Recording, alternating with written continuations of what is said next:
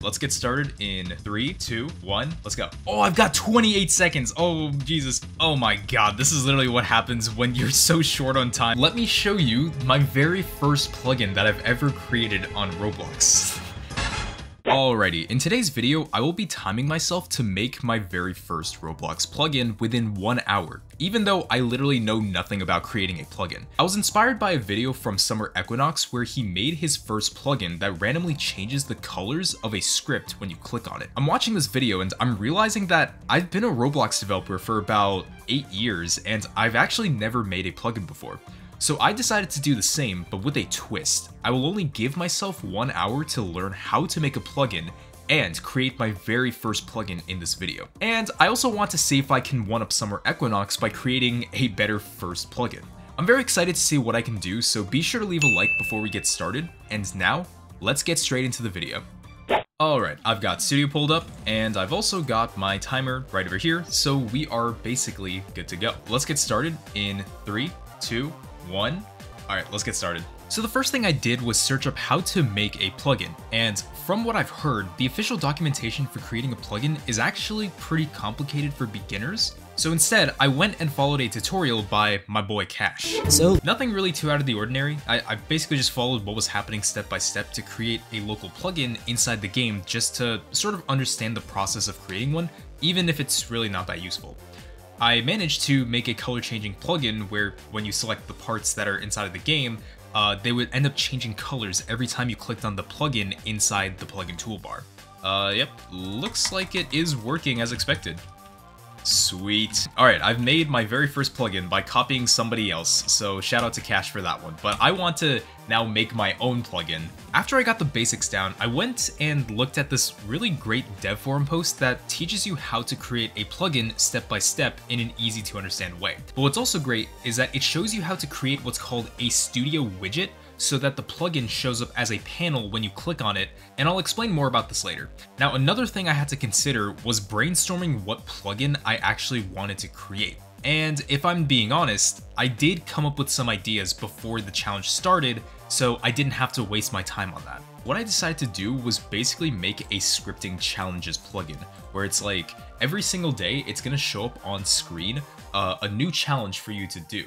And if you do this challenge, then you can have like a complete button that you press and it'll give you like XP and put you inside of like a leaderboard reward system. Now, obviously I won't be able to do all of this in 1 hour, but it just sounds like a pretty good idea to try and make a plugin based off of this. So I'm gonna have to like make this a simplified version just for this video, and I might improve upon it later in the future. Next thing, of course, was the GUI itself that would be displayed when you click on the button inside the toolbar. There were a couple of things I wanted to add to this panel, like the difficulty of the scripting challenge, the challenge itself, of course, a complete button so that you can press it whenever you complete the challenge, and an XP reward system depending on the difficulty of the challenge. So after that was done, I put the GUI inside the new widget that I created for the plugin, and now we have this beautiful panel for the plugin. So I'm pretty happy with how this plugin is turning out so far. So with the time that we have left, I want to sacrifice some of the time by quickly telling you about today's sponsor, Brilliant. Brilliant is a platform that lets you learn with thousands of interactive lessons in subjects like computer science, math, data analytics, and AI. The way you learn from Brilliant is surprisingly effective with their approach. Each lesson is filled with hands-on problem solving that lets you play with the concepts. Something important about learning is actually learning through problem solving rather than memorizing, and that's what these interactive courses allow you to do. Learning a little bit every day is also crucial to remembering the concepts. Brilliant promotes this through daily lessons, gamification, and even leaderboards to keep you coming back to learn more. Some of the content I think you'll love are their interactive programming courses like Programming with Python, which specializes in teaching you how to code in one of the most in-demand programming languages in the world, but also in a fun, interactive way. And you're able to do all of this directly from your browser. Go ahead and try Brilliant for free by clicking the first link in the description or visit brilliant.org/BrawlDev for a full 30 days. And if you like it, you can get a 20% off annual premium subscription using my link. Thanks again to Brilliant for the sponsorship, and now back to the video. So with half the time we had left, I wanted to add a couple of features to this plugin. The first thing I wanted to add was a table full of challenges and have the plugin pick a random challenge from that table to display onto the panel.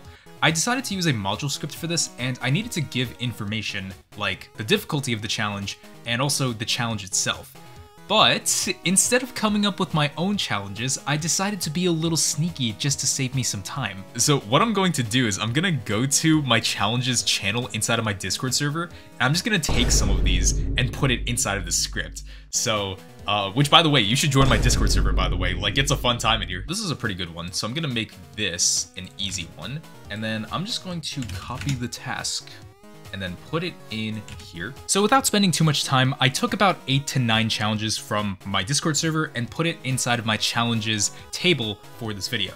Now, I do want to thank everybody who made these challenges inside of my Discord server, and I'm totally not just saying this because that gives me the excuse to steal your challenges and put it inside of my plugin. Please do not kill me after you watch this video, and that is basically all I ask. You are helping me a lot by saving me some time without thinking about these challenges for myself, so that is a little something I wanted to acknowledge before we move on to whatever it is that I need to complete for this challenge.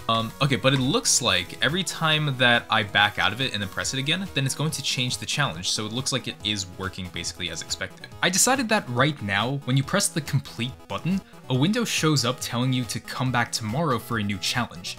Now, the problem I'm facing here is being able to wait every passing day to update the challenge legitimately. Unless I did a bit of research and trial and error, this would have taken too much time to do, so I just decided to use an arbitrary timer that waits a certain amount of seconds inside Roblox Studio before it refreshes the panel and picks out a new challenge. But it's kind of pointless because the timer only goes down while Studio is running, and the timer restarts if I restart Studio as well. At this point, I was very short on time, but I was missing one last key element, and that was having a leaderboard. Now, I could have done this using some sort of cloud storage system to store everyone's XP and have a leaderboard for people with the most XP.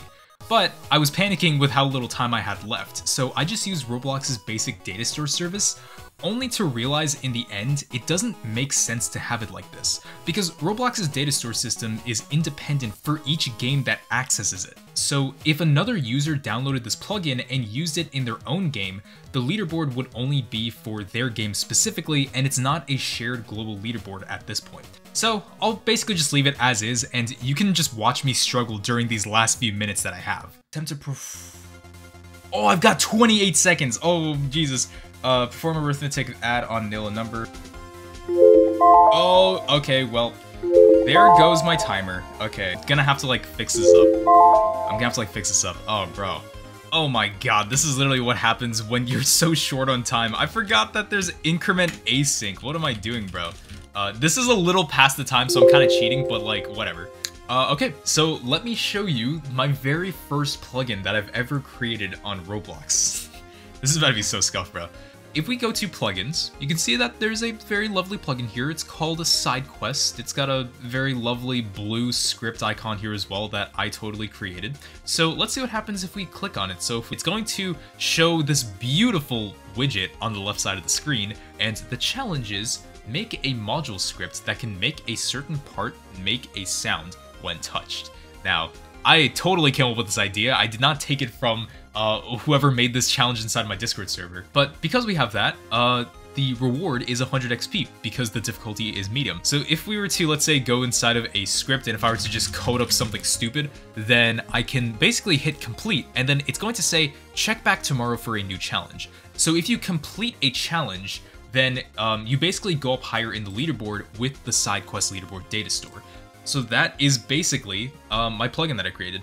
So that's basically the end of the challenge. If for whatever reason you want to take this challenge and improve it, I'll leave a link somewhere for you to download this plugin and use it for yourself to potentially make it a better plugin. I'm also interested to know what plugins you use in Roblox Studio that have helped you to make your games in the comment section of this video. This was a fun challenge to do, and I'm glad I was finally able to make my first ever plugin in Roblox Studio, so that'll conclude for today. Click here to watch this video, and I will see you in the next one.